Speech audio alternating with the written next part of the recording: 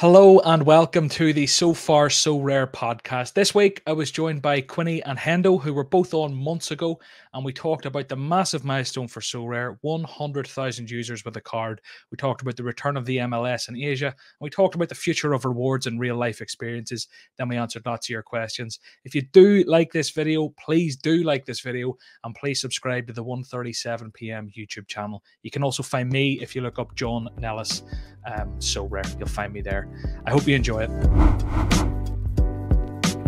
Lads, welcome to the podcast. You've both been on before. You're both my friends. We've known each other for years. We're going away on holiday this week. We'll talk about that later. We'll start with you, Quinny, because you're in the top left for me. We'll go left to right. Quinny, how are you? Introduce yourself briefly for anyone who doesn't know who you are. I'm sure they probably do if they consume SoRare content, but let us know what your story is. I'm Quinny. I make content on YouTube. I play predominantly Rare Pro divisions, good wee bit of Limited and Rare, and started knocking about with a lot more Super Rares recently and getting my first Unique. So that's kind of where I'm at now. Broad spectrum, one of every colour at least. Yeah. And Hendo, you're joining us as well. You've been on before as well. We're both on very early, actually, so it's probably been months. I was only saying I think it was Techers was on a couple of weeks ago, and it was like, I didn't realize it had been like 7 months. It feels like the podcast hasn't been around that long, but we're coming on 35, 40 episodes. So, Hendo, for anyone who's a new listener who wasn't here and listened to the first episode with you, give us a quick introduction, then we'll get stuck in. Yeah, so obviously my name's Ross. Usually play same as Quinny, sort of, well, what we call D3, D4 kind of thing. Still stuck in that point of view. Yeah. Obviously, we all three of us have known each other. I was actually thinking about this probably about 3 years now. Yeah, like it's been a while. Like, and finally, it'll be. I'm very excited because it'll be the first time we've actually met each other in real life, and we're going to a couple of football games. It's going to be brilliant. Yeah, exactly. So we'll get into that with everyone very shortly. Just tell you what our story is.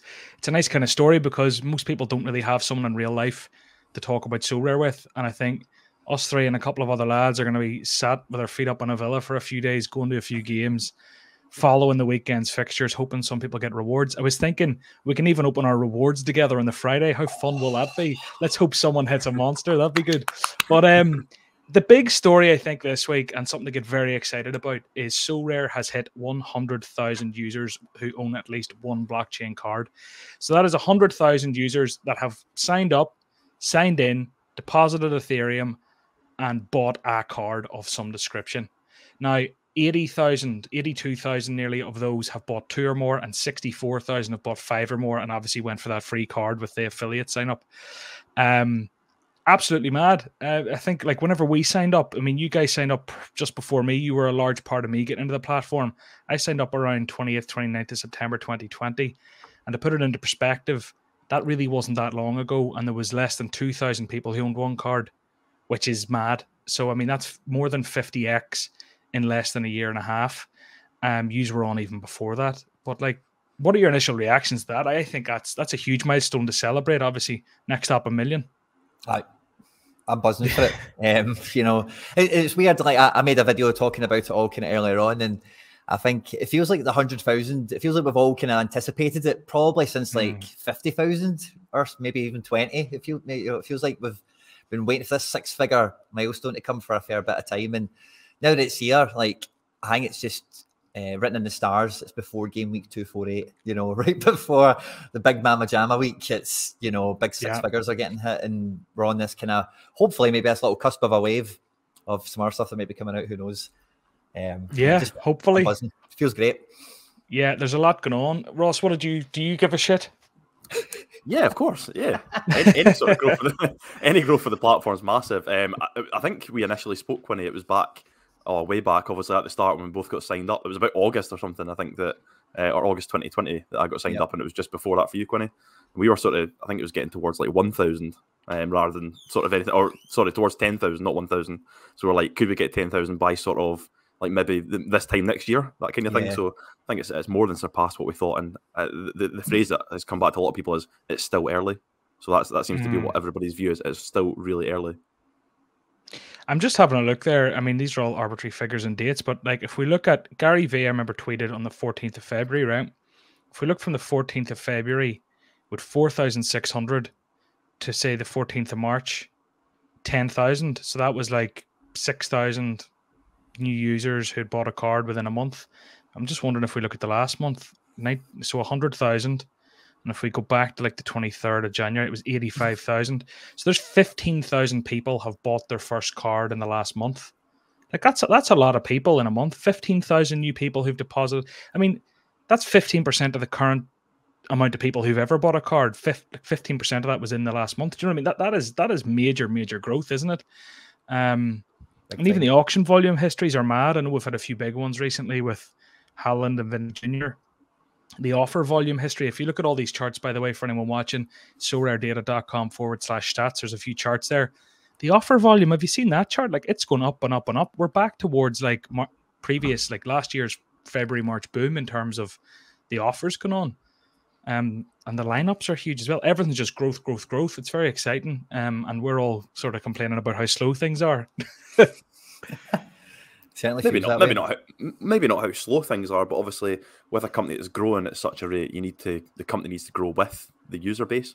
And I think the user base is not that they're quite demanding, but I think they're expecting some really basic advancements on what they've already got compared to where the platform's grown in the last sort of even just like few months period. There really needs to be some advances to the platform to keep that on the upward trajectory, I think. Yeah, I mean, it's hard. Like, I think they're in a position where they could probably sit back and do nothing and it'll still grow parabolically for some amount of time. But I think a lot of the existing users are maybe getting frustrated. This is talked about every week at this stage in the podcast. What's your vibe on that, Quinny? Are you getting a wee bit annoyed? Are you happy? You're just chilling or torn? I don't know. I think I give them, and I'm definitely known for giving them room and a bit of slack on timescales for this type of stuff, because like whenever I want to complain about something in any facet of my life or get upset by something, I always try and put myself in their shoes. Like, and I'm quite known for giving SoRare a bit of slack and a bit of space and whatever. And whenever I think about, like you were just talking about there with the Gary V boom and all that kind of stuff, when you think about the year 2021 they've been like less than 50 staff, right? I forget the exact number off the top of my head, right? But a couple of dozen people.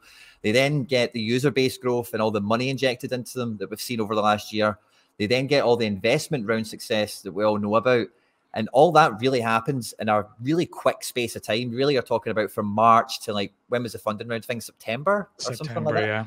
You know, so in a 6-month period, that is a huge amount of change. And see if you know, I'm sure everyone that listens to this works somewhere. If you can imagine how drastic and earth-shattering that change is for day-to-day economics of like your working life, how many people you're required to do jobs, etc., etc. It's so hard. I've never been in a company that's done that. I don't think anyone listening to this probably has, you know, because it's not many times you get those sorts of growth numbers, you know. So when I put myself in that frame of mind, I'm always like, I always bring myself back to the same thought of, I feel that there's a big bottleneck, and one day or over a month, we're going to get a sequence of events where it's going to be improvement, new license, improvement, rewards, improvement, boom. And then we're going to go, wow, what a month, you know, May was, or whatever it is, you know, it happens to be. And then all this kind of grief and, you know, and upset and impatience and whatever gets forgotten about instantly, you know. Well, it was only 3-4 months ago, sort of, sorry, Ross, like where, you know, we had the funding and then there was La Liga and then there was the Bundesliga. All of those things were within sort of 5 months of now. I mean, when you think about it, it's maybe not that long. What were you going to say, Hendo? It's just, I find it so illogical sometimes. People are like, they need to move it on with rapid speed. Like, if most people have a full-time job that work here, have you ever seen them employ 50 people in the space of a week? Like, you need to vet people properly so you get the right people in the right jobs. That's the reason why it's taking so long, because they're not just throwing anybody into this job, because they want people who can actually take the company forward. So, like, I think me and Quinny are maybe on the higher end of giving them slack. We give them a lot of slack, but at the same time, it's because I trust in them to get it right. So I'd rather take the time to get the proper people in than just get 50 people next week and then it's just a free-for-all. Yeah, chaos. Yeah, well, look, we talked about it last week, and I think the reason I bring it up is normally if people have listened to this podcast for a while, they'll know I normally go through the announcements channel on Discord. I mean, there's been nothing there for 3 weeks. Support channel, there's been nothing there in the last week. So we're going to just move on to our own topics and things we're excited about. So the first thing to talk about, Quinny, you kind of mentioned it there about the beautiful period we're coming into. I'm going to call it a golden period, where we've got 2 to 3 months of, what did you say, mumbo jumbo or something? What did you say, the Mama Jama? You called it something about crazy. But we have like 2 or 3 months here now where we've got Asian football, we've got American football, we've got European football, we've got midweeks, we've got everything. And it's going to be beautiful for a few months, and then it's going to be quiet for a few months if you don't hold non-European players. Your galleries are probably, I don't know about yours, Hendo, but I'm imagining you have a bit more in Asia and the MLS than me. I'm very, very, very, what's the word? Empty on that front, like low on that front, very European heavy, other than limiteds. I've got some Asians now, but like a lot of attention's turning that way. People know it's going to be a long summer. You know, I'd say, Quinny, you must be absolutely buzzing. You've some great super rares, don't you? Yeah, well, I'm definitely looking forward to getting like the super rares and all that kind of thing back in action. And like for like in terms of all the stuff that's on the go now, like I'm entering way more teams now because of kind of goalkeepers, more regions being open and available to compete in. But for me, it's not about getting more teams out in this period, but it's getting my stronger teams better, you know. So like I've got, like as you said, there are a couple of key super rares, maybe 3 or 4 of them. We'll see how form and a few other things pan out, that I can just bolt on top of my European squads. And for this kind of golden period, if you want to call it that, I've got European teams with rural players that are OP, in my opinion anyway, getting bolted into each other. And that's always the way I've kind of attacked trying to do well at the game, is in the global and the under-23s particularly. So that's man. Tell me about it. Like I've got Wesley coming back here in April. Do you know what I mean? Like, I mean, it's going to change All-Star Rare Pro for me. But Hendo, have you many coming back? Nowhere near as good as Wesley anyway. But that'd be tough. I know we need to be fair. We need to keep rubbing that one in because it's the worst trade of all time. But hey, here, do you know what? I missed out on a Tyson super rare to partner with him yesterday by ours to El Cid. I was close. I was going to pick up the International super rare attacky stack for the summer in global rare pro. I keep going to say D3, but anyway, you have a few coming back, don't you? Yeah, I do. My strategy is slightly different. So same as Quinny, obviously, in the interim, when you've got European and you've got your MLS and your K-League, J-League, it's great because you can chuck them into All-Star altogether. I'm kind of planning for a quiet summer, if I'm honest. So I've got my rare contingent that will be like a sort of threshold team. Past that, I'm hoping these players hit like massive form, and I'm going to sell them into the market. It's something that I think me and Quinny spoke about last year, and it works really well because there's so little cards playing, so people will play. They'll pay that premium for them. So if you can get a person with what we call last five-itis, where they get a really good last 5 score, then you can start to sell it to the market at really premium prices, and that's when I start to build for the next 3 months, for the next 6 months, because the gap I'm trying to, you know, when you get the fixture congestion sort of pre-Christmas, post-Christmas, that little 3-month spell, that's where I want to attack next season. And I was a little bit too weak to do it this year, so that's something that I'm really gonna like. I lost key players for Russia, for example, from under 23s, killed Safanov, it killed Zakharyan, so they're 2 mainstays in that team. So that's the avenue that I'm going down to hopefully get that fund together and then move on to start investing that into something else to attack the next sort of congestion of fixtures. Yeah, it's kind of a regret's a bit strong. Is it a regret of mine? It probably is a regret of mine that I didn't buy more in the off season, kind of like sort of December. I mean, when I look back, it was such a tight window though. The window was so tight. I think I was so hell bent on picking up MLS players, and then that dip never really came. Insert Andy Laird and his conversation about that in black, but it's one of those where I was expecting. I was kind of keeping my eye there, and then just never really bothered my arse. But like when I look now at the prices of the K-League players, I was blown away. I'm almost recording content maybe 2 months too late, but I mean it is topical now. The J-League's back, the K-League's back, but like the prices, what they were 2 months ago, I'm like, how did I not look at it then? But maybe relative to the market, maybe the whole market's moved a bit, and it's easy looking back. Hindsight's great and all that, but I would love. I think Limited has given me a great avenue to have fun. Like I can sell one rare player that I kind of want to sell anyway, and I can literally buy like 15 cracking Asian limiteds. It's madness. So I'm hoping maybe to do that with some South American teams, and with a video coming out soon on YouTube with SoRare Brazil. And I'm going to have a look at some Brazilian players, but like, I don't know. I feel like I kind of missed the boat, and I'm just going to overpay out of FOMO because content. You know, I think it's different whenever you have the luxury of not making content. You can sit in your hands for a few months. But yeah, do you feel any pressure there, Quinny, to kind of keep moving and have things going, or your gallery's just kind of balanced anyway, isn't it? Yeah, I actually, onto your kind of point of kind of buying them in the off season was so good for these cards. Cards I'd planned on selling like now. I sold in December because the prices went mental. You know, I got like just under half a coin for Mickey Yamain in December, and that was like at the peak time of NG, not a game in sight for ages. Same way like Johnny Russell, I think I got about half a coin for him as well at the same kind of point in time. And it was just, and again, Hendo kind of mentioned this earlier in the SO5 aspect when there's just less cards to play. But at that point in time, when people are shopping in the off season, there's only a finite amount available for you to buy ahead of next season, you know, because we didn't get any new faces in terms of the missing cards that were there and the auctions. You know, they don't last forever. There is only 100 rares to go, you know, and once you've, like we're talking about the top of the pod, the headcount and the demand even for run-of-the-mill average guys has went up because more people need run-of-the-mill average guys to get up and going. And then also that goes all the way up to the top of your big hitters. So I'm going into Asia this season with 11 cards. 3 are super rares, 3 are also goalkeepers.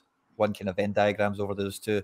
But that's just a little kind of stable of guys that gives me a little footprint in that region. And like I say, like if I win any Asian forward that's decent, I then have 2 options. I can sell them into the market, of course I can, or I can just put a team out, you know. And one of my biggest regrets of the Asian off-season, I sold, both of them are rewards, which is why they're regrets. It's not really the players as such. But I sold Marcos Jr. for good money, and I sold Usami for good money. And I wish I just kept one of them because they were both rewards. They're both guys that I would take back in a heartbeat. And I don't have a forward in Asia for my 11 cards. So I cannot actually play an Asian team without a forward. So bad maths on my part. Yeah, I think like I would love to win some Asians in All-Star over the next month or two. I would love that because I really want to be entertained, or even MLS players. I kind of regret selling some of the guys I had. I think a lot of my MLS guys from last year were like youngsters like Pepe and Bello, and there was 2 others, kind of Cole Bassett. A few guys got moves. Yeah, so like it was decimated. I actually would have had a team. Asia, I think like I might try and go. I'm basically just trying to sell a few rare players from Europe that I'm kind of sick of by now. Sick of injuries, sick of not being able to play them. And I might go and try and build a wee budget team or 2, or even just stretch to one all-star sort of rare pro team for the summer and a rare team. I had an interesting point there, and it's just went completely over my head. It was about all this. It'll come back to me. But yeah, it's exciting. Everyone's getting excited for it. Oh, this is what it was. Auctions, right? It kind of pisses me off a wee bit, right? But I think now for me more than ever, it's apparent that kind of like the lack of structure of when SoRare may or may not auction cards, because a lot of these cards are shooting up and pricing up and pricing up and price. And I don't know, Quinny, you probably get a lot of this as well. Messages from new players and beginners saying like, are they not just going to dump 200 limiteds on the market next month to celebrate the league starting? And I'm like, maybe. I don't know. Like, they might never do them again, or they could be next week, or they could be tomorrow, or they could be in 3 months. It's like the lack of structure of when to expect these auctions. It's kind of like hard to plan, and that supply is a massive factor in the value of these cards. Is that something that, do you get messages like that, Quinny?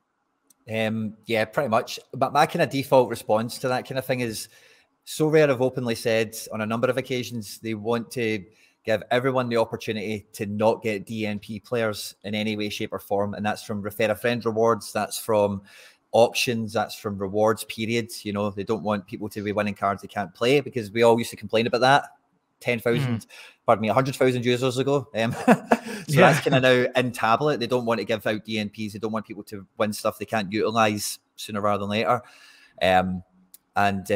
Second of all, when new players come on board, they want to give them the option to participate in the competition that's currently running, you know. So these are 2 things that they've kind of openly stated on a number of occasions, and we've kind of seen that's how they operate in the past. So that's all you can kind of say to that, is I would expect something to happen, because that's something they've told us is important to them. And I would be surprised if they didn't try and keep up with that. Yeah. Ross, anything? Yeah, so what I would add to that is SoRare have come out and said that they're at the mercy of the people who have the license. So, like, if it's J League cards, they need to get all the team's photos, for example. They've come out and said this on a number of occasions. I think you've got to remember it's only like a 4-year-old company, or like 5-year-old at most, but I think it's 4 years old. If this grows into the global power that we all 3 believe it can be, This will come with time, so it'll be more integrated. You'll get this done earlier in the year, so they'll be able to get them out at the start. It's at the moment they just don't have the power or the sway to be able to do that. So when someone does ask, all right, when will it happen? We don't know. It's the closer they get to the leagues, I think, the more closer they'll be able to give a date or at least a date range of when these will be each year, so then people can plan around it. But it's still going to create bubbles. People try to get in before the new cards are in.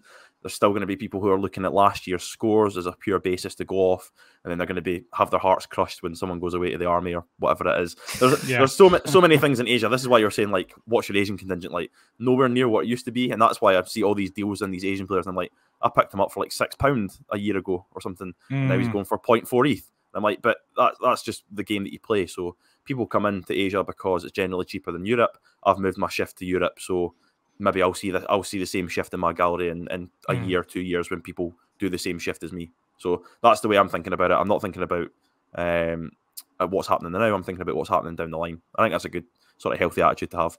Also stops me crying about all the terrible deals I had. I don't know if you've seen on Twitter earlier, I was saying if they could bring in they're talking about all the new features for SoRare data, and I said if they could bring in an ideal time to sell your card, that'd be great, because I'm so bad at doing it every single time. I seem to just miss time the market all the time. So then I'm like, oh, just hold on to my players. But then, like, you know, John, you get itchy feet, you want to jump, you want to do something, you want a reshuffle. Yeah. So it happens to us all.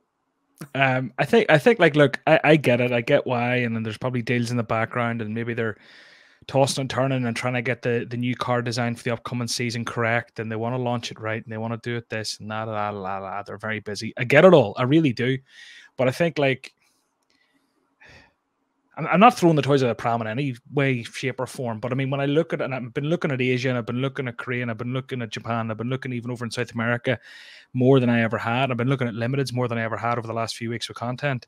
And I'm realizing that of these cards that were supposedly 1 of 1,000, none of them are really anywhere near that, which is great, you know, less supply, prices go up, wonderful. But I mean, like, it's the new season, and the last season cards for a lot of Asian players are only 200, 300. A lot of them, some of them a lot less. I don't know who the most is. But it's that inconsistency with the, like, we expect 1,000 to be minted. People maybe plan for that. It doesn't happen. And now we don't know when the new season's cards are going to come. I mean, there's a lot of variables there. Okay, maybe more cards means lower prices. People don't actually want it. So I'm not even banging a drum saying, like, they should have 1,000. I'm not saying they should have 100. It's about, like, it's just the irregularity and the unpredictability of it, and then not being able to look forward and work out how many cards are we actually going to get and when are we going to actually get them. Because demand is there, demand is growing, but we don't have a fucking clue about supply, and that's half of this whole equation. And it's just like, I would like to see a bit more clarity of that going forward. I know they're busy, I know they're in the trenches, I know they've this, I know they've that. And again, for me, it really isn't that big an issue, but I do think it is kind of maybe a problem that can't be that hard to fix. But maybe I'm talking shite. It's not an angle I plan to go down. Bottom line is, I am very excited. I'm getting a couple of MLS goalkeepers back, a few players from outfield, Louis Super Rare here and there, and it's exciting. So yeah. What division are you targeting, John? I think I'd really like to be able to put out. I think you could quite feasibly now, if I was to sell a couple of European players and get an ETH or two in the bank, like that money maybe that I shouldn't have spent on Cody Gakpo, or maybe that money that I spent on the Far SoRare Super Rares, that money, if I'd have kept it, I probably could have got some, like, I could have built like a really decent D2 team, I think, for the summer. I actually think, like, you could go in and buy 5, maybe the keeper would kill you, but if you even got a rare keeper, you could probably pick up 4 guys in a stack for your outfield positions for 0.3, 0.4 each a super rare that might pop off twice this summer. I think that's possible. Maybe it's a bit mad, but I think that'd be fun. I also think you could just maybe stretch it and just do a D4, D3, or rare pro. You could, because you need to be grinding that ETH too. So I don't know. Look, at the minute I've got a few players up for grabs. Should try and shift them on, but it's not going great. I don't really want to sell any of my cards, to be honest. And yeah, so that's where I'm at. Do either of you anything else on that topic, or will we move on?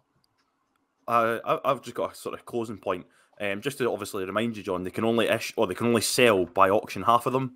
So the other option is like increasing rewards. But and as well with the limiteds, they've obviously got the ones that go out for referral now as well. So that comes out of that. So I'm assuming the rare's 50-50 now, just with the distribution. But So even still, that's like one auction a week, basically, if you've done it over a calendar year. It's obviously slightly more because they do more towards the start of the season, then they have a dry spell. But they'll not want to just, I mean, there's been so much talk about rewards recently. They'll not just want to ramp them up and then have to ramp them back down again deliberately. I think they'll try and find some sort of balance. But I reckon surely with limiteds, there's so much more scope for rewards. There has to be. Do you want to know something? Let me tell you this, right? I recorded some stuff with Techers and that. It goes out it'll be out probably a day or two after this. And Techers told me that since they've had limiteds, do you know how many limited Mbappes have been issued as a reward? Tell me. 11. Should there not be like 500?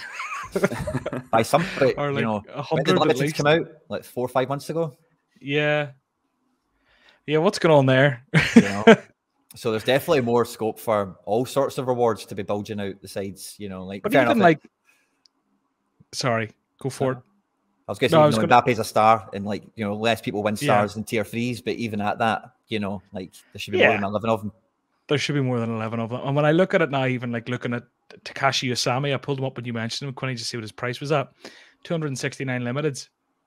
How many of them were auctioned and how many of them were rewarded? I'd say the boatload of them were probably auctioned.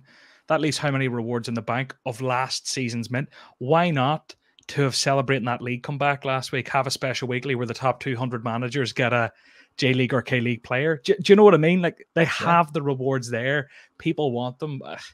I don't know. Again, it goes just back to that point of like, you're dead right to bring that up, Ross, about like, certain amount of them are for rewards and referrals and X and Y and Zs. I get that, and that's fair. Maybe something I overlooked a bit. But it is just maybe a little bit frustrating, the lack of transparency around when cards will be coming. And you don't need it to be like, oh, here's the auction schedule for the next 6 months and every second and every minute is accounted for. Just a case of like, expect a K League week here and this week there. Maybe these guys are coming. I don't even know how they would do it, but yeah, it'd be interesting to see.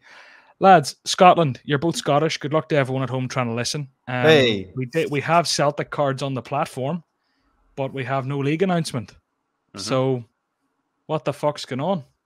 Any thoughts? I know. Yeah, of course. It's been something that I've been advocating for ages, and I would have made such a lot of money at this point because, like I said, I've got quite an intimate knowledge of the league, so that's a bit annoying. But it'll eventually come. I think it'll be somewhat. I think we've done a couple of videos, John. They'll be coming out whenever.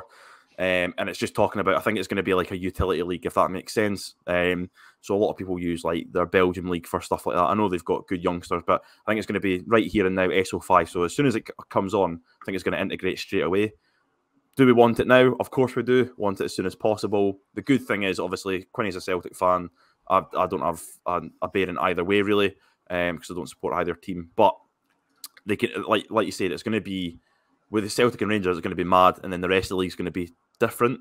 So you're going to have the two dominant teams, really dominant, and then you're going to have the other ones who are going to come into like ETH grinding teams and stuff like that. So in terms of the actual fanfare, it's mainly about the old firm teams, I would say. The rest of the teams, that obviously it'd be good to get them on, have a full league. I just don't see what's holding it up, because if it's financial incentive for the Scottish Premiership, then it's an absolute no-brainer, because it's a league that gets heavily underpaid by the TV deal and sponsorship and everything else. So I don't see how extra money coming to the league would ever be an issue. So I can't really put my finger on why it's taking so long, unless they're trying to do some sort of grand reveal, or try to leave it to a certain date, or something to do with marketing. I don't really know. And again, this comes down to transparency. As you said, John, we just want a bit of transparency. How long has it been on SoRare data now? Like 3 weeks, 4 weeks? Something like that? It's been a while. It was those, like whatever about rumors and SoRare data, this is and whatever's. It was the reward cards that come out. There's actual Celtic cards on the platform. Do you know what I mean? Like, so like it has to be coming. They can't have even issued that in error unless they had the license. So it proves straight away they've got the license. They have to, or else that would be, I don't even know if that would be legal. Now, the only thing I'll say, and again, I don't know how all this works, but I have been on you get this too, Quinny. You get hit up by football NFT projects, and they want to do a collaboration with you, and blah, blah, blah, blah. And I humor a few of them because I actually kind of like the look of what they're doing. Like I did a video with Ludo Labs, was a one-off. Do you know, there's a few others out there that I kind of like, and yeah, okay, if you come and talk to me, like, yeah, I'll talk about your project because I like it. But there's a load of shout out there. Anyway, this was one of the ones that was like, oh, that's interesting. Let's have a chat. Chat with a guy from Ultimate Champions. And it was pretty much brought to me in that call, at least from their perspective. Now they're a million times smaller than SoRare at the moment, but from their perspective, they were competitors. Okay, I think they have some guys who are ex-Ubisoft there or something. They back themselves as competitors, which to me makes me think they would be competing for the same licenses, right? Now, and their announcements on their Discord, and Hibs on the 8th of February, yeah, just a few weeks ago. Yep. They welcomed Hibs, right? Now, I don't know what the extent of that license is, or if multiple people, if they're putting out the license to multiple different companies, the Scottish Premiership. So maybe this is a non-event. And then a couple of the day after, they said, hey, everyone, after yesterday's announcement to Hibs, we're able to welcome a new league to our game, the Scottish Premier League. Now, whatever about the rest of that message, this is another competitor that's licensed in the Scottish Premiership. So I just wonder, is that something that's been a spanner in the works and trying to iron things out, or is it just nothing to do with it? I don't know. It's just something I observed. But, surely you'll know better than us with the physical trading card space. I don't know, because you said, was it Topps had an exclusive thing with Dortmund, for example? So I'd imagine if they're able to strike an exclusive deal with them, it might be that they're paying them more. So they might be able to have different levels of licensing. So say, for example, the Scottish Premiership, they just get the license to print the cards. They don't have an exclusive license. Whereas, say, something like La Liga is the official licensed NFT of the league. And I think that's what the Premier League one is going to be. So it's going to be like the official one place to get your Premier League stuff. Yep. Because I've seen like Andy Robertson came out with something, and it was a completely like non-branded, didn't even have like Liverpool badge. It was really odd, and he got a lot of backlash for it and stuff like that on Twitter. So it was just like a red T-shirt, wasn't it? It was like a graphic. It was bizarre. So again, I think there might be different levels of licensing. I think anyway, and it might be for like a set period of time. So you might have the exclusive license for a certain period, and then after that, you maybe have to bid for it again. It's all stuff that I don't feel like us as users should be bogging ourselves down with too much. Yeah. Just because it's especially if we've got trust in the people to do it right, they'll be doing it right. It's all speculation. I mean, what I'm saying here is pure speculation. I don't understand the licenses. I don't have a fucking clue. But all I know is Celtic cards were awarded a week or two ago, and we haven't seen the Scottish Premiership. So then it's, as a podcaster and as a content creator, let's speculate. What the fuck's keeping them? Are they waiting for something to do with the league? You know, the league's mid-season. Why would they be waiting on that? Maybe they're just ironing out a few kinks. You know what it's like with leagues and clubs and trying to launch things. Maybe they're just waiting for something. The radio silence is the annoying thing for us. We just want to know. Yeah, it's like, why are there Celtic cards on the platform? Like, talk to us. But anyway, it is what it is. It's exciting when it happens, I'm sure. I mean, me and you have recorded a couple of videos, Hendo, Quinny. I'm sure you'll have loads of content around that time. Let's just hope it's soon. I'm kind of getting itchy. I'd say you two are getting 10 times itchier, like, in terms of, I mean, you grew up watching that league. You know, so you can't wait. I see you, Quinny, and Simply Alex, talking about your Celtic funds, getting the cards sold, building up a pot, ready to go to auction and get your one of 100s, is it? No, I won't. I probably won't go after one of 100s, to be honest with you. Maybe there's a jersey number or two I might chase down. But I'm after, I don't know, I definitely need a goalkeeper. So I'm definitely going to buy a few Joe Harts. For sure. I think the whole Scottish League is like, I've been saying this probably for the last fortnight or so, but I do think it's like a bit further away than what everyone in the kind of the echo chambers of social media kind of think, when you see like the Good Chamber awards coming out, and then when you get the leak on SoRare data of all the pictures on the squads. Because normally in the past, when we've had those leaks, something has happened a week later, 10 days later or something. I'm pretty sure PSG get leaked like the night before. It was on the blockchain or something like that, the Mbappe. I remember getting sent a screenshot from somebody about that. And I think there was something with Bayern as well. There was some sort of forewarning that might have been coming. So for those leaks to now be like a month old or something at this point, I think it was definitely something, you know, that my initial kind of thought was, because what happened, right, was when all those pictures changed on SoRare data, like none of the Japanese lads, none of their pictures changed, because they obviously knew, oh, we've got cards of them on the platform. Don't mess with their pictures because people will notice. But they did it. They changed Giacomakis, and they changed. It turns out Ideguchi as well. Obviously, he wasn't in the team that night, which is why that wouldn't have came up. But what it felt like to me was like, it's like they were getting ready for it. But like I say, that's now like a month old. So when you were chatting about the Ultimate Champs guys or whatever, I was thinking there about some stuff I heard about, like the toy industry in like the 60s and the 70s when Star Wars became a thing, and it was about selling Star Wars toys and all that kind of stuff. And one of the guys that owned one of these companies, it was a really small toy company, and I can't remember who it was exactly. It might have been like G.I. Joe or something, right? But they struck some sort of exclusive deal to get all the toys for this TV show or this kids thing, and it was a massive deal. And they got it dead easy, and it wasn't. And then the story basically pans out that the guy had no idea like how valuable an exclusivity deal was worth, which is why they just gave it to this little company without much thought about it. And when you were talking there about that Ultimate Champions thing, that story was kind of replaying in my head alongside SoRare. So SoRare have also been going out and getting the licenses for Bundesliga, La Liga, Real Madrid, PSG, Bayern, all these teams. And we know the exclusivity is what they're all about, exclusive NFT licensing. And if you think about over the last 2 or 3 years, whenever they're going to companies and saying, we want the licensing for your exclusive NFT, if Bayern Munich don't give a hoot or don't give a crap, and if PSG don't even know what an NFT is, and they give SoRare the exclusivity, not really thinking anything about it, then SoRare have been able to kind of hoover up a lot of exclusivity to this point.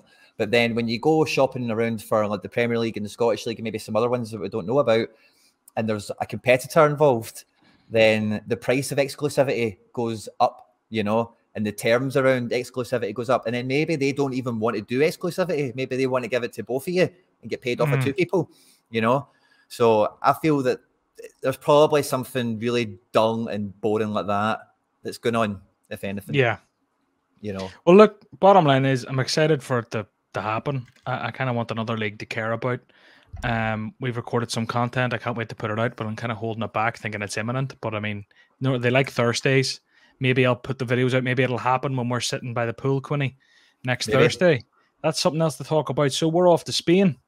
We're off to Spain next week. Quinny, you organised the trip. Tell us about it, or tell us as much as you want to. So we're going to my family friend's villa.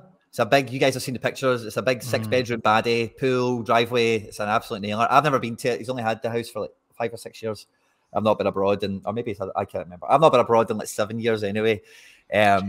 So obviously with the, you know, I've always had access to that place, and I say I've just not been abroad in so long. But then when the ticket cards came out, it was just like, how can we get over? How can we get some football done and make use of, you know, the pad and just try and have a great trip. Obviously, you guys were up for it. We've got the tickets all sorted, and we're going to be catching Valencia at home to Granada. So we're in the Mestalla, and Elche at home to Barcelona.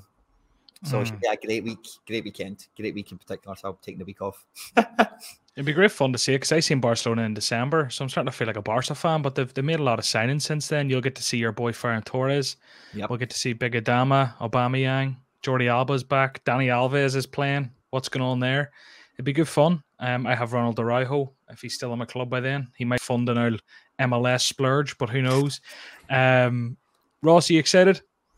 Oh, mate, absolutely buzzing.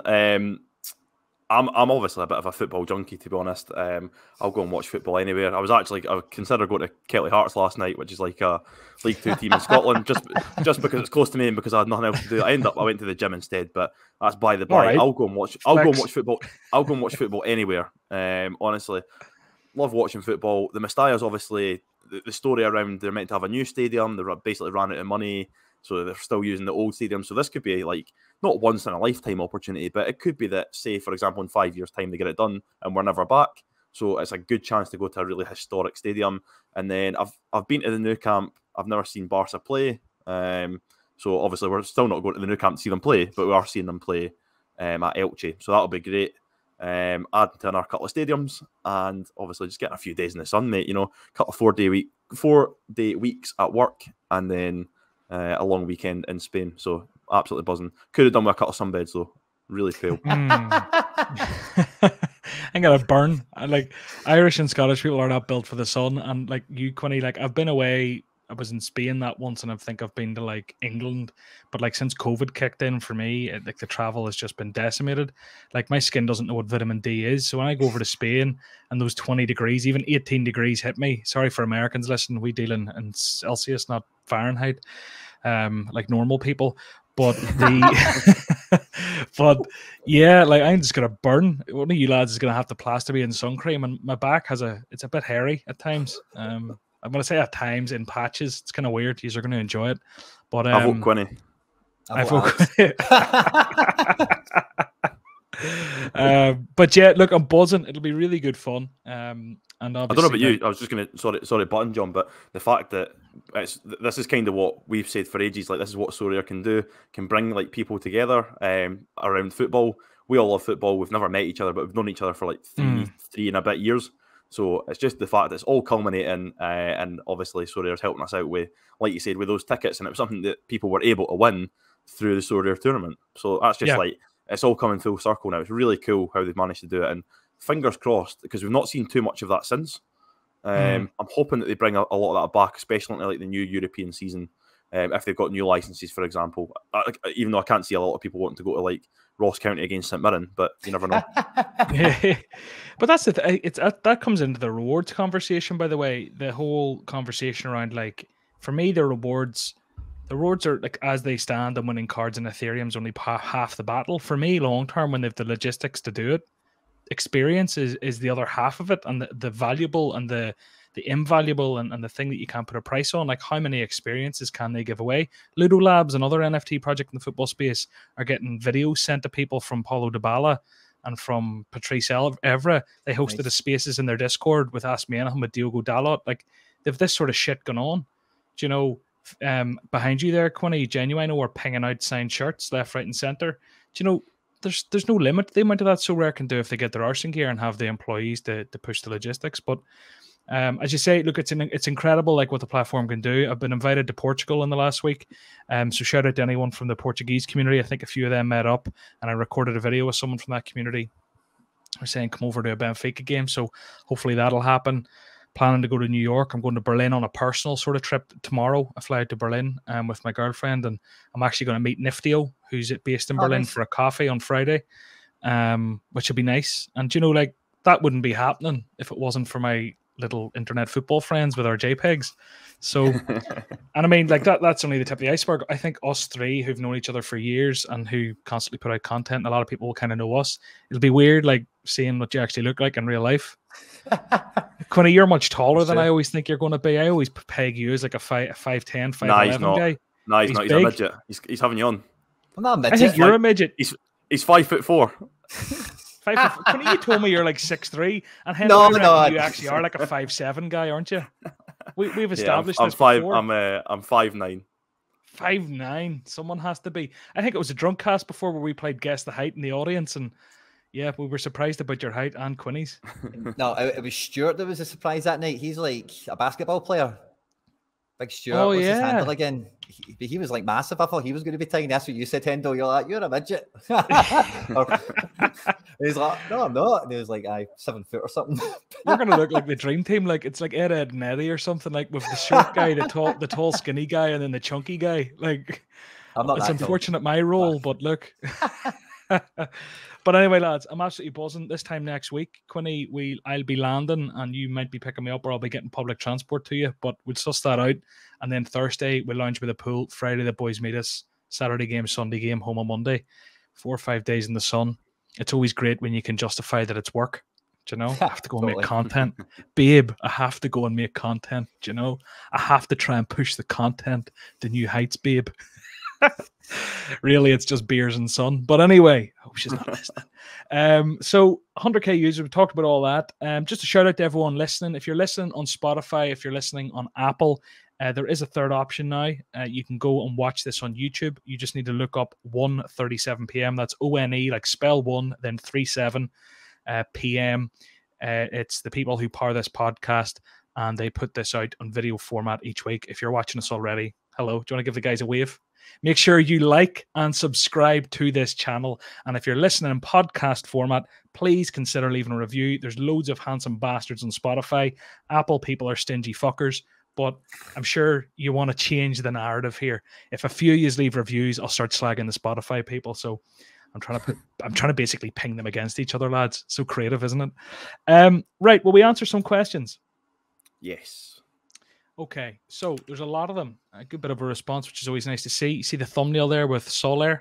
I'd actually love to pick him up before going there. I've been thinking about it. I'd love to pick one up. Just to be I was able to itching cheer about them.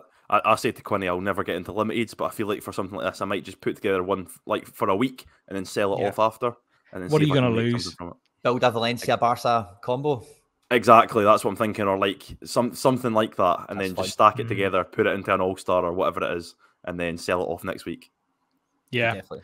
Be fun. His rare prices are spicy enough, but he really is the standout option of Valencia, isn't he? Yeah. Yeah. He's basically the successor to Parejo. The successor to Parejo, he actually is. He's a super rare on the market there, 2.25. Decent.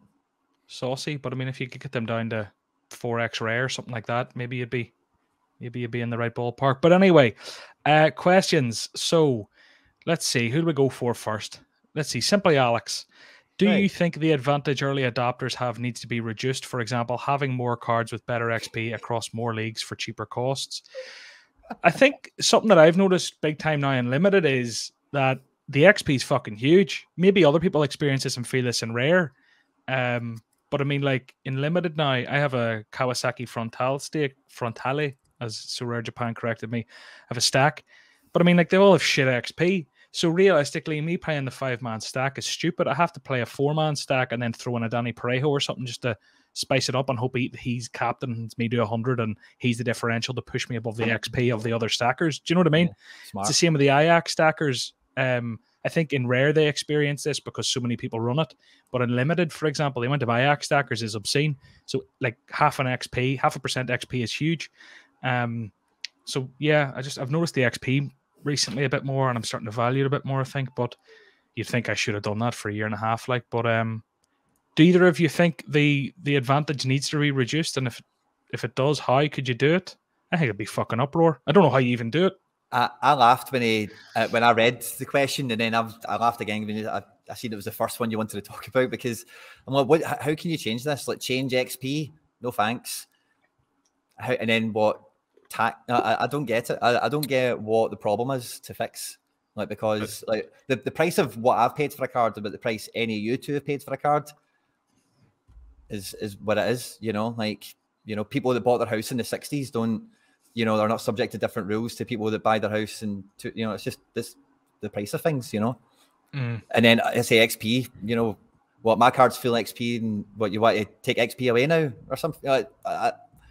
I really don't get where it comes from. I don't really get like what the problem is about XP or me having cards that are cheaper than what they are today. Everyone wants to have cards that are cheaper than what they are today. I agree. I've even seen, like, because obviously I'm quite a fan of trying to get like a rookie card if possible, but so many of these rookie cards have got like 1% bonus on them. So they've either not, the issue then is training, or it's when they've been maybe transferred about between people and their experience is then half down. So then they can only reach a maximum X. I can't remember how much it is, but obviously they put in the maximum experience or whatever. So it comes down to training. So maybe SoRare can make training easier. I think they need to have an autofill button for people who don't want to do their lineups. I think Quinny and I, well, unless I'm rushing for time, we try and set out our lineups for like, right, I've got 4 champion players there, or maybe need to add a 5th. Sometimes use it as that kind of thing, as a mental check to, like, it's a good thing each week, because maybe if you're selling players and buying players, it's a good sort of like where am I at kind of thing. Otherwise, if they add in an auto train button where everybody just gets filled into lineups till there's no more players to put in, they could maybe add that, I guess, but or make training more engaging.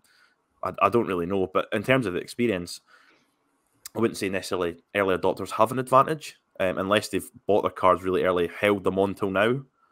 But yeah, I don't really get that question either. I like your kind of angle approach there, Bucks. I was thinking about like handicapping, like for example myself, and thinking, why would you do that, and what would the net gain be? But the flip side could be help other people catch up. I would be quite happy for that. I don't care if they want to help, like maybe players, because again, they've said before that the way the XP system works, etc., it's very unlikely you're going to get a player past level 10 in the first season, just the way XP is built and all the rest of it.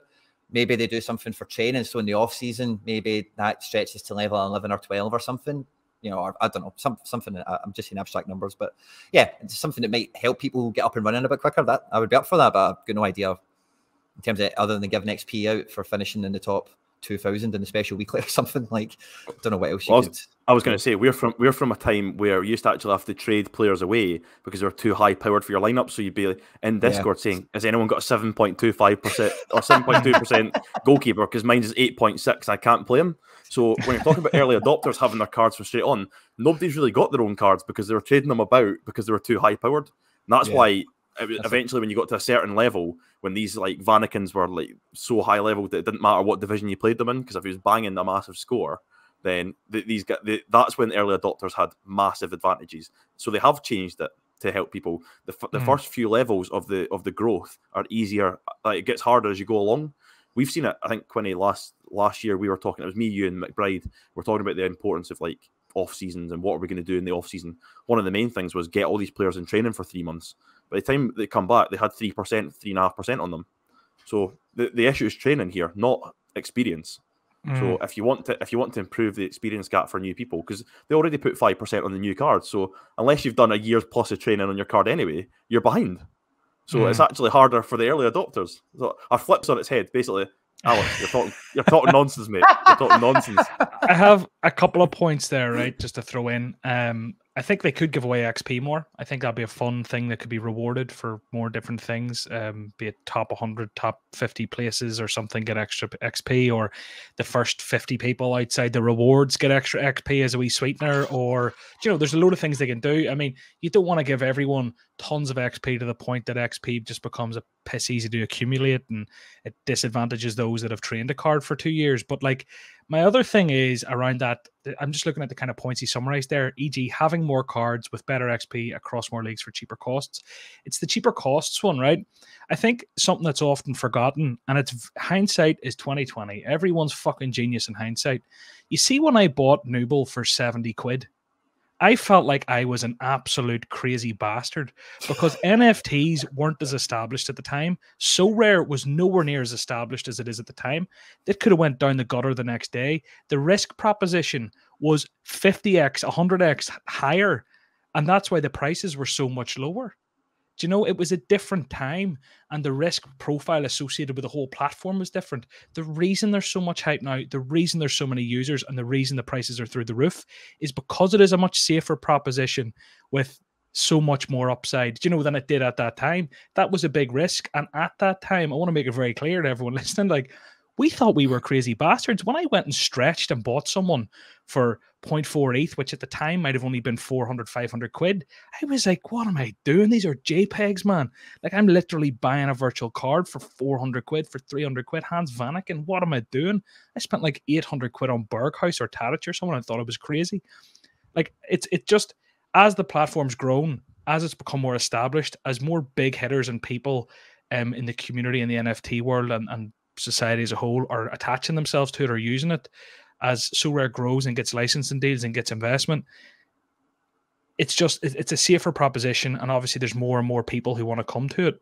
Do you know, it's just about that relative risk and the relative kind of like, do you know, it's hard for me. I don't have the words to describe what I'm saying, but you know the point I'm trying to make. What you're saying is exactly like your pal on the last podcast was talking about, how he invests in companies, but he doesn't do them too early. He waits for them to kind of mature before he invests in them. I forget the exact terminology, but Strinham that you had on last week, it's that same kind of vibe, and it's totally true. You know, like I agree with that. Of course, people are going to reap the rewards now. And yes, there is, you could say, a monopoly. I think there is 100% a monopoly in a sense on unique division, unless you come in with hundreds of thousands. But like, yeah, it's just the way it is. I don't know. I think it's a fun question, like, because it does kind of open your mind up. But I think, like, what the fuck are you going to do other than take stuff away from the people who've supported the platform the most, with the most money for the longest, and shown the most faith to reward people who signed up yesterday? Like, we're asking a question that's 25 years away or whatever. If it's a sustainable platform that lasts that long, you reach like a saturation point where users can't grow anymore. And then you've got, say it's like 1,000 cards, because we were saying if there's only 100 rares every season at most, well, now you've got 100,000 users that have got one card each. Now, a lot of these will be limited. It'd be interesting to see what the breakdown of that is. But even say there's like 1,000 people with a rare card or whatever, right? So then there's like 1,000 cards. One person can have one card, and it all teeters on supply and demand. You're only getting 100 cards of each rare each year, no matter how many users it grows. So he's talking about, the prices might go mental for a certain while, but then there'll be a point where it reaches even like a small saturation where prices will come back down. It's not going to go up forever. And then if it did go up forever, it wouldn't be sustainable because nobody could play it. So if talking about like what then is, if it's got a game, you have to have some sort of competitive advantage somewhere, and stuff like when you're saying about Nooble. Like Quinny bought a Trub and a Nooble when they weren't like, neither were in the teams for like £9 or something each, but it's because you needed a goalkeeper to train. So you literally just went down and picked like any goalkeeper. I used to just buy ones for like £1 or whatever it was, or £3 because it was the cheapest goalkeeper in the market, so that I could train the rest of my cards. And some of them have ended up being like McMath gets the occasional game in the MLS, and I don't know if I've had any other big successes. Like Kripau was like £14. He's now a starting keeper. So that was purely luck out of like necessity. These weren't playing goalkeepers at the time. These were just like pure luck. And I imagine it's the same way, like you picked up the Kaiser cheap, and that was recently. There'll still be other opportunities like that. Goalkeepers change all the time. It's just by nature, there's only one of them in football. So in terms of, I've got away from the point there, but the competitive advantage part has to be there somewhere, or else XP is irrelevant. All cards are the same, and then if you stacked 5 Ajax players together, the person who stacks the same team as you is going to have the same score. So yeah. I like the whole XP RPG kind of element to it, because that's one thing I've always loved about this game with the NFT angle is like that ownership, that digital thing. And like, John, me and you have been talking a lot about this Sani since I sold you, and I'm proper, like, it feels weird, right? But I'm definitely going to be like supporting every team he goes into. I mean, supporting, like, I hope that card wins stuff, And the removal of XP and that kind of tangible element changes a lot of stuff for me personally. But on the risk profile of the company, like, one thing I say to people whenever this conversation comes up is like, I've got videos from June 2020. I've got videos from August 2020. Go and look at them and you'll see what the site looked like, how crap it looked, how sketchy it looked. And like, you'll hear me saying stuff like, I'm putting like 200 quid into this. And, I've got to mentally tell myself I'm burning it because I've got no idea if this is going to be worthwhile or, whatever. And as I say, so if you're trying to imagine what John's getting at, there's tons of visuals out there. You can go and really try and put yourself in the shoes because it did take a leap of faith that this vision had legs, Like, even to take that step to join, I was a guy who was in the space. You can see how passionate I am and how exposed I am to it now, time-wise, financially. It took a call with us three 2 years ago. No, not 2 years ago. A year and a half ago, where you two jumped on a call with me and talked to me about it. And I put a bid for 30 quid on Zielinski and thought I was being absolutely fucking crazy. And I picked up Zielinski, and then about a month later, I was hooked. And I remember sitting here drinking cans, playing poker. I think it was mid-COVID. Do you know one of those poker games everyone used to play on Poker Stars? I think it might have even been like a football index Poker Stars night thing. And I ended up buying, like, remember Ao Tanaka? When he was a beast, and bought like a couple of other guys. And I thought I was insane. But Ross, did you have something to say on that, or we move on to the next question? Yeah, I was going to say the last thing just to cover off, we're talking about experience and competitive advantage. It's strategic. So like you and I, John, we always talk about the Trent. How can we use the Trent? Because mine's got like 12% bonus on it at this point. So it's like a mini super rare. It's halfway between a rare and a super rare at this point because he's not got any new season cards coming out. So he's retained his bonus. Plus I had him, remember there was like a split for the bonuses. So it was like if you had the card before that, it was essentially yours for experience purposes. I've got both those additional ones on it. So it then becomes, what do I do with that card? Do I force him into a higher lineup because he's got a bigger bonus? Maybe he's got a worse fixture. This is all the kind of stuff that's what it should be creating. That's the whole point of the XP. If you've got everybody the same, you just pick the players with your best fixtures, and then you've got no headaches. Now, some people want no headaches, but then it takes away for the fun of, like, if you're doing this as a fantasy football element, right? Then there has to be that headache. That's the whole point, or else it'd just be it'd be no fun. There'd be no engagement. There'd be no heartache. That, like, it's the highs and the lows that bring you back, not the status quo. If that makes sense, it's where I work. It's called the peak end rule. So it's about, you remember the peaks and you remember the troughs. That's the point. So you remember when you remember that lineup that got killed by a DMP and it had 380 points and you could have won the division, or you remember the time where you actually won the division. You don't remember the 320 point tier 3. That's what I'm getting at here. So that's what it creates. It creates that environment where, right, I'm going to go for it. I'm really going to go for it because he's got 12% and he might have leads away, but I fancy him to get a decisive rather than somebody that's got nonce at home and they might get rotated or play 45 minutes and then get subbed off or whatever. That's the question that you've got to ask. If you take that away, you take away some of the fantasy football element, you take away the engagement as well. Yeah, no, it's never. I don't think it's ever going to happen. But it's something I should probably be prioritizing more. Like, I could go there and run, like, say, Nooble who is 8%, which is decent. Do you know, he's what, level 16 or something? It's not amazing. But like Koulibaly has 13.5% for me. Di Lorenzo has like 12%. Trent has like 12%. I think I have two Trents. There's a wee brag. I always put the higher XP one in D3 and the lower XP one in Rare Pro. You know what I mean? Maybe I should just go balls to the wall in like a champion lineup where I put like the Napoli lads and, well, mind you, there are two defenders there, so I can't really put them. You get what I'm getting at? Maybe you could build a monster lineup of these half super rares in sort of rare, and it would be a huge advantage. Like Koulibaly goes and shoots a 62 pointer for me. Now he's getting 70 points. It's actually a big advantage. And I mean, I've sat and trained him and played him and everything else for over a year, nearly a year and a half. But again, it's one of those where I've got lucky that they haven't released Napoli. Thank God. But anyway, look, to move on to the next question, I think XP is an interesting conversation, actually. Yep. The next question, I don't know how I didn't ask it first because I got a massive response. Big shout out to Orange Fly, Bob Flynn. Hey. Winning in SoRare takes time and money. How much time do each of you put into the game every week? Research, selections, content, watching matches, etc. So we'll bang through this each. If I had to give you like you're full time, Quinny. I was going to say, yeah, but it would probably be easy to tell you what I do when I'm not doing it. Yeah. Pretty much, 20. Yeah, I get into here most days after the school run, so somewhere between 9 and 10. I won't give you my full daily, but the mornings are fun. Get in the zone for getting to work and all that, make some videos or whatever. And then most days I'll probably leave here like 6 o'clock or something like that. You know? So quite a long time. And then I'll be on my phone when I get home. Full time. Full. What about you, Ross? This is interesting because it's something that I came to Quinny about, like possibly doing a video in the future, and it's about building your network. So the more you build your network, the easier it becomes for you. So we're constantly in chats all the time saying, by the way, because I'm quite good for scouring the market and finding stuff, so I'll pass on to you. If I've not got the balance to buy someone, I'm like, I think this is a good opportunity, go and have a look. And then you'll have a look and say, exactly, yeah. Or I'll say, oh, it's a good deal done. And you're like, oh, yeah, I'll just fucking take that. So, but no, it's about building your community, and then that's how you reduce your time. I'm actually going to research the shit out of this game week because I've got the cards to win divisions. That's how I genuinely feel. There is winning lineups in what I've got this week, 100%. So I need to make sure, like, I've found a lot of sources that I now trust with like expected lineups, injuries, all that kind of thing. So first of all, it's about building your sources. And I think Quinny's done a video on that previously. Main one's just being Sports Gambler for lineups and injuries, SofaScore for everything because it's great.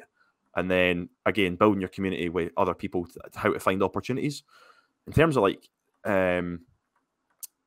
what else? I don't know, because all my lineups I've got to now buy someone that adds to it. So there's been very little. I don't really buy like mid-range cards anymore, if that makes sense. So it's either people who are going to come in and play because I know them and I've done general research or they're well known, or it's someone who is a complete punt or is like a young goalkeeper or something like that who could do something. That's where my cards lie now. Unless I pick someone up in a trade, that's the only reason why I've got like middling cards now. Other than that, I've tried to prioritize quality, so it's a bit different for me, I guess. I've never sat and thought about the actual time I put in. So if I was to look at research, I kind of do it through content or just from making content with people. And like, I do a bit of clicking around some days if I have a bit of a balance. I wouldn't say I do a hell of a large amount of research, but I do dig around a wee bit. Just kind of like when I'm sitting chilling out for 10 minutes waiting on something. Do you know what I mean? Yeah.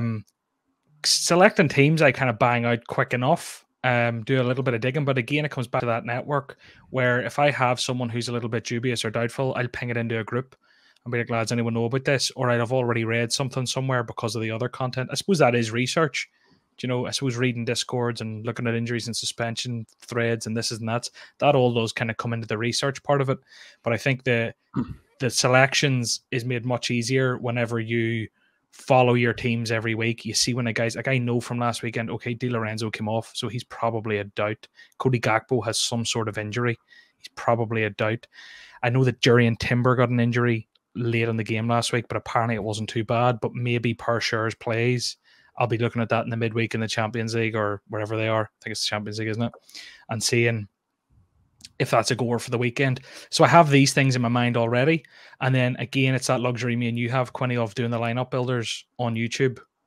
You know, you have the beautiful community that comes in and says, here, John, watch such and such. He's injured or he's suspended, and it's a fucking blessing. So we're blessed on that front. In terms of content, I mean, on YouTube now I'm putting out 5 videos a week. If anyone hasn't followed me, please do. Also follow Quinny, and Hendo, you have a channel as well. You're not quite as active, but there'll be videos maybe if they drop Scotland one day.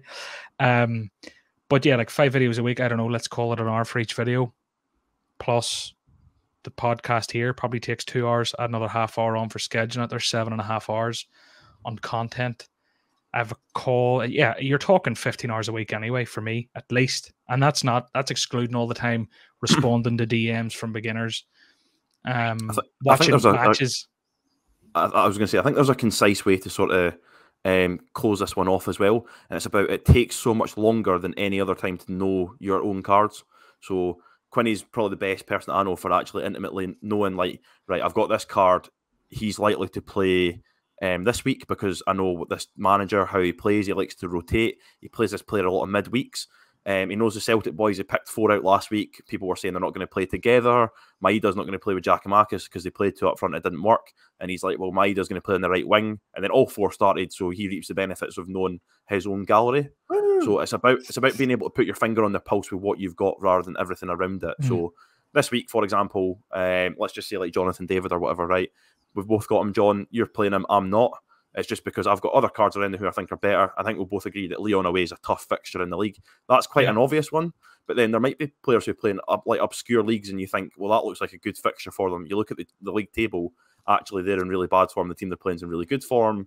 Maybe they've had like a good period of fixtures. Now they've got a hard period of fixtures, so you know to use them less. That's about knowing your own gallery rather than knowing football. Everybody that's on the platform to some extent will know football. Even the people who don't watch football, because they'll be using things like SoRare data to then they'll be consuming that kind of side, like that side of the game. So they'll know, right, this guy scores a lot of goals. This guy makes a lot of assists. This guy has a great all-round score because he does 100 passes a game. They'll consume that side of it. The people who watch football might think they know it better because of the eye test. And then I feel like we're all kind of a mix of the three. Watch a lot of football, but at the same time, you know the stats, but most importantly, you know your own players. And that takes ages to learn. 100%. Like, you get, the longer you hold a player, the more you know. And I mean, even like last week, I went and panic bought based off stats on SoRare data. My Berghuis sold when I hadn't planned this. I had him on the list. I forgot to take him off before the game week. He sold about 10 minutes before the deadline. I happened to be there and was like, what's going on? Bought Storm as a nice replacement, kind of half the price, gets goals, does bits at Mechelen, and he was suspended. And it was like, all right, well, that team was dead anyway. And I dumped the Vanaken and someone else into it. And that does come down to like knowing your gallery, following your players every weekend, seeing if they come off injured, seeing if they got bookings, keeping an eye on that. But yeah, I think it is just everyone maybe, look, again, not to go off on that whole deep bit, but like everyone does just need to keep an eye. I think I justify it personally, the amount of time I spend, because I'm making content. Me and you, Quinny, are very much in the same boat. If people look at me and your videos from 3 months ago versus today, they're both massively leveled up. The quality of audio, camera, variations, thumbnails, consistency, we're both really leaning into it. And I think when you're doing that and you have a goal in mind for where we could be in 6 months or a year, I can justify to myself all that time I spend on SoRare. But I think for everyone else, I mean, you just have to take a look at the amount of time you're spending and how it's impacting your real life. So it can be a deeper conversation than maybe I need to make it, but like, it's just a game. Like, calm down. So it is more important than your job, though. So whatever you're doing, stop doing your job and play more. Yeah. I mean, like, if you're a teacher, fuck the kids. You know, you tell them to fucking. Whoa, John! Whoa! Oh, whoa! Johnny, punctuation is very important. Johnny, Emily, I think you might need to cut that one. Punctuation is very important. Jesus Christ! Oh, I didn't realize it was that sort of show, John. No, what I'm saying is, if you're a teacher, ignore the children, get them to read a book, and you can play SoRare at the front of the classroom. Jesus, Quinny, you sadistic bastard. Anyway, moving you said on. You said that. No, him. Culture. Someone's gonna clip that and make me into. Yeah, you saved me. But they're gonna clip out you saving me anyway. It is what it is. It's kind of funny. Yeah. So Let's see. Next one, Jack Doyle. Can you give one player you'd be looking to buy from the Scottish Premiership when it's added, other than Celtic or Rangers players? So one player each. Don't give us too much context based on time. Just give us a player and a line or two. Quinny doesn't know. Quinny doesn't know. Outside Tony Celtic. Watt. Tony Watt. There he is. Okay, he's going to go and buy a Tony Watt. Hendo, who are you buying? Is it someone I would buy?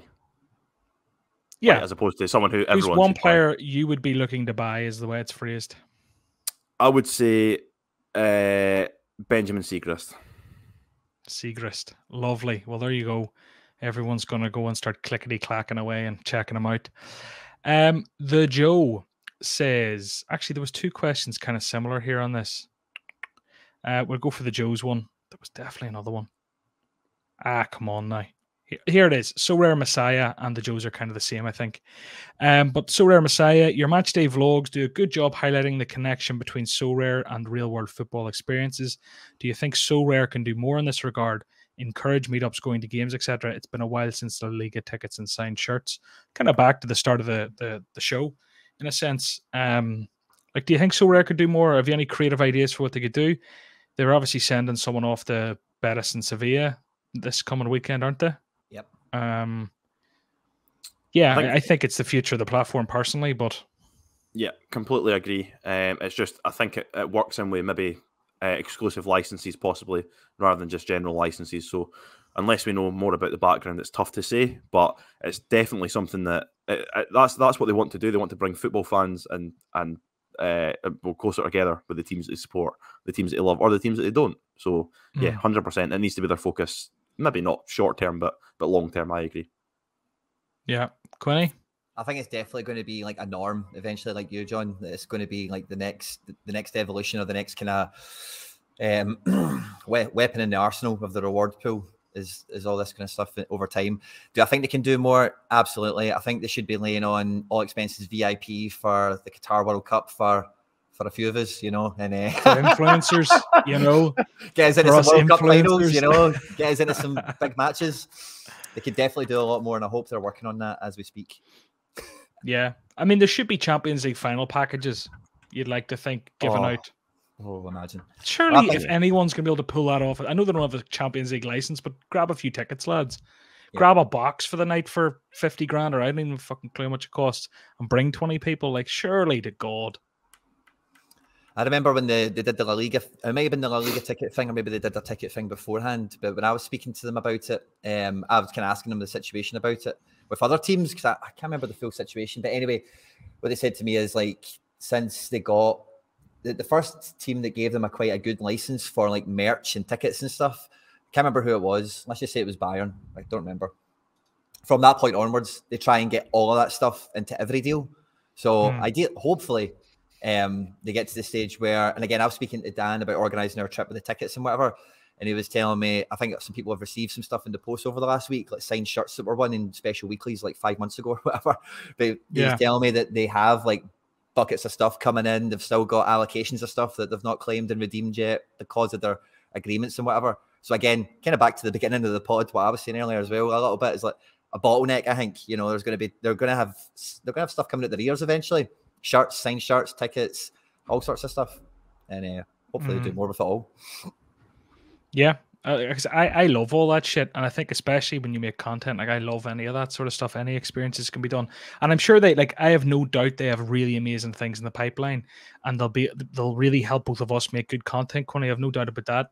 I think at the minute it's a logistics issue. Like for them, there's more important things at hand. But like I do personally see the future of SoRare as experience, and like as I said before, that's where you get into the realms of invaluable rewards. Everything else is going to have a finite value on it. But I think like meeting your heroes and playing football, tennis with them, or kicking a ball about, or sitting down for dinner and actually having their attention for an hour or two, and like it's so niche and funny, but like how funny would it be to go and have dinner with Hans Vanaken for an hour in Belgium? That'd be great crack. Maybe it'd be shit crack. He'd probably be like not having a beer because he's a lord and keeping his body amazing, and maybe maybe it would actually be shit crack, but I'd love to do it. Anyway, moving on. Another question. But yeah, I'm really excited. There'll be 2 vlogs coming out my channel anyway, Quinny. I don't know what you've planned. I'm going to do a vlog for our kind of trip, and then me and you have another little trip planned. He's got dinner planned with Hans Vanaken. You've just taken his plan. Imagine. I think I might break the trip up into, because I'll be recording my stuff kind of solo, I suppose, in terms of like actually holding a camera and talking into it. I might even break weird up in public. It's really weird in public. I don't know if you've ever done it. I've not. Do you know it's funny because when I opened the studio, I made a wee kind of trailery video, and I was tempted to add a few wacky ideas. I'm still kind of entertaining a few of them, but what stops me is putting that on the hand grip, which is this kind of thing here, and walking about, giving it the whole, because I'm in the West End of Glasgow, not the nice bit of the West End, you know. And yeah, I don't want to be that. Who's that dick walking down the road? You know. Hey guys, game week 248. But that's literally it. I'm telling you, man, you'll find it weird, but I'm looking forward to seeing the vlog from your side and then seeing the vlog from my side. And then we're also going to Manchester Sport in Lisbon, which I'll probably vlog for the laugh. But I mean, the fixture's done, really, isn't it? I'm hoping it's a show. You know, I went to the City Southampton game to try and see. Oh, I went to, because it's the first City game I've been to, but I also wanted to try and see Ferran Torres, and he didn't even fucking play. So, but on that day, honestly, like, that was the first Premier League game I went to. Have you been to a Premier League? Have you been to any English football, John, yourself? I've been to like 2 or 3 United games. I was at Everton City before, nice. And I think I might have been to one other. Can't remember. So I kind of got to enjoy the whole kind of panto of the Premier League for the first time, which was nice, even though the game was rotten. But what I'm hoping for when we go and see the Lisbon match is just like a good Champions League spectacle. You know, it's cold, it's dark. You know, we're getting there under the floodlights. It's a knockout match, and then hopefully because the fixture is kind of dead as a fixture, hopefully we just see some class goals and some good football. Because the thing with City is, even when they rotate in a game like this, all those guys are fighting to stay in the team. So hopefully we get a route.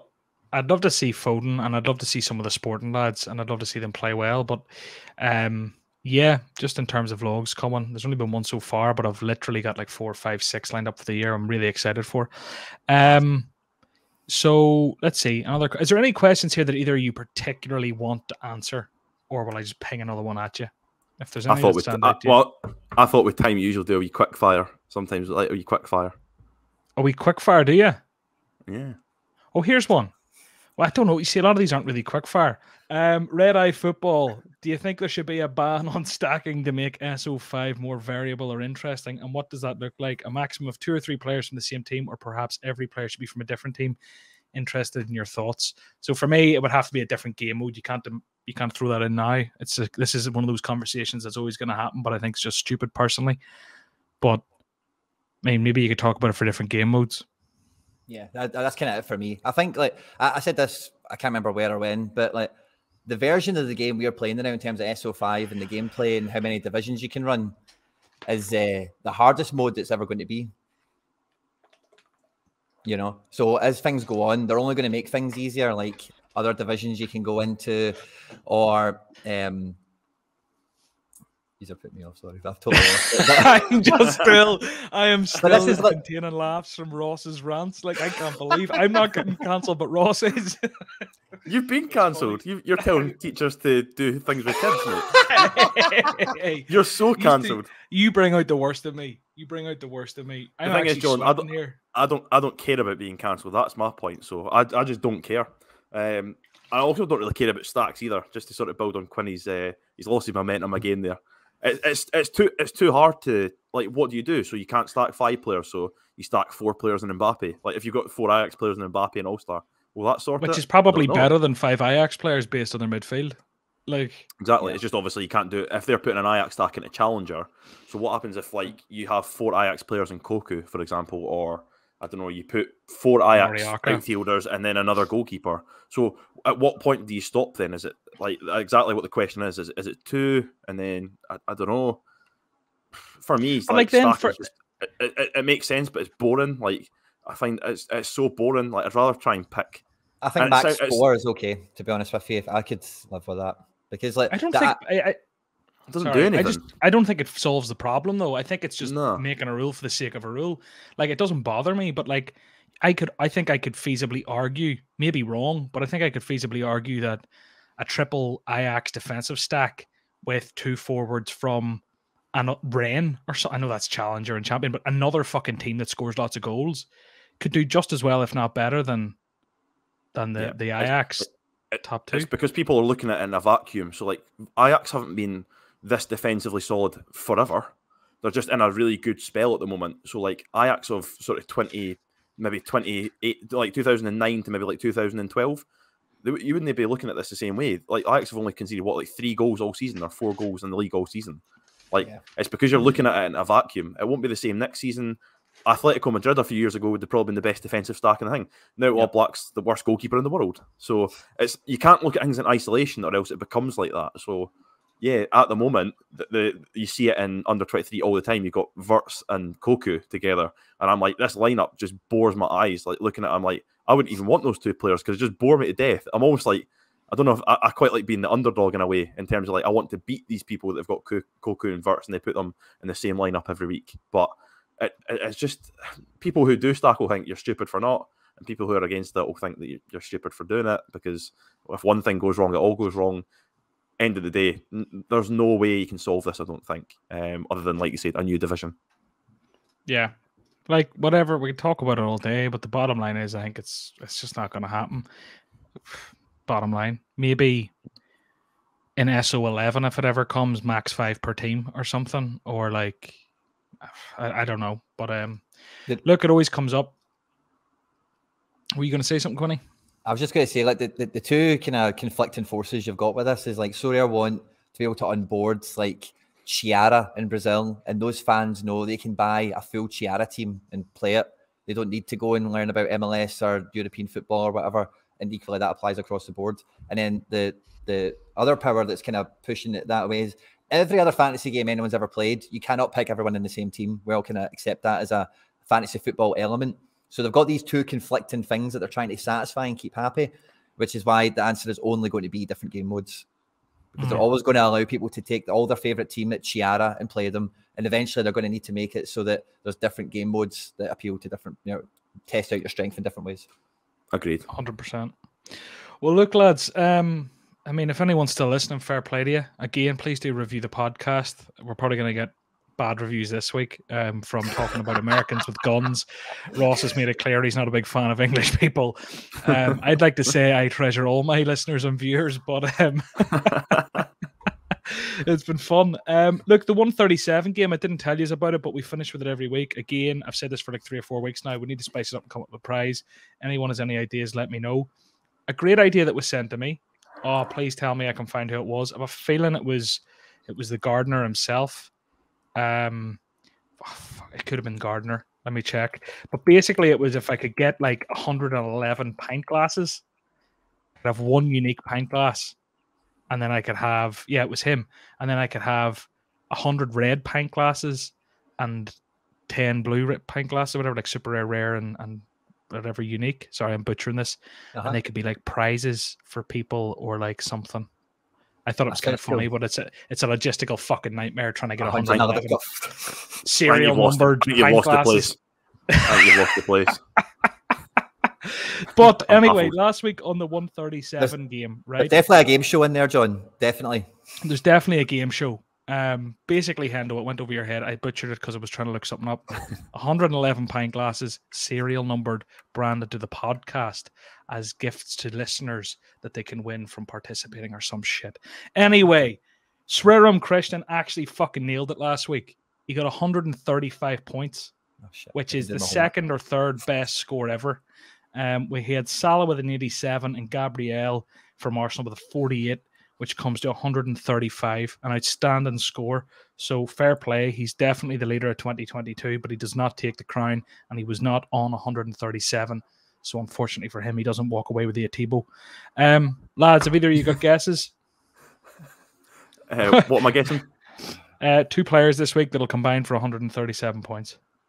Game week 248. Yeah, the big one. Right. The one that you have in the bag.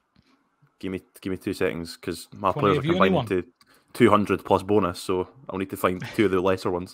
I'm going to say Theo Hernandez and Van de Voort. Okay, give us the think logic. Theo Hernandez is going to get 90 plus, and I think Van der Voort's going to get about 35. I think that's probably a fair guess. Theo Hernandez, you think so? I have Rafa Leao, super rare there, and I was going to play him in D2 this week. I've went a bit all out. I've got Rafa Leao, Kulusevski, who's up against Leeds, who I think will concede, Yari Verscharen, who got a goal last week, Nico Williams, and Fabian de Kaiser. I think I can do bits in under 23 D2. What's your logic on Milan? Decent fixture. Teo's going to do decent fixture. Leao.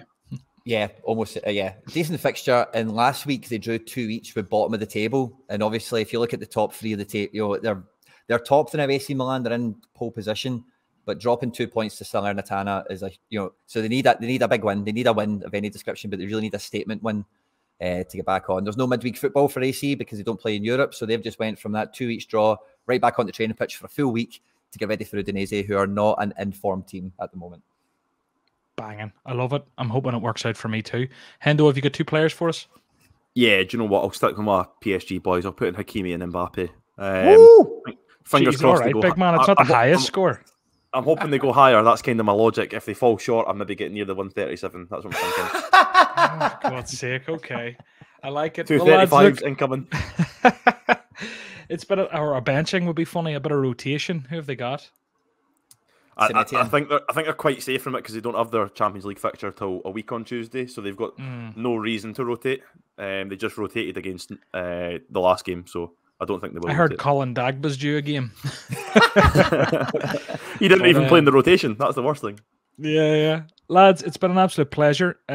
Quinny, people can find you, I suppose, on Twitter, but also at SoRare TV on YouTube and at Quinny on YouTube. Yep. That's fair, isn't it? Any social media, put in Quinny 3001. You should see me. You got the big man. Well, I've links below to both their socials. And Hendo, is it Hendo SoRare? Yes, pretty much everywhere. Probably the same on YouTube.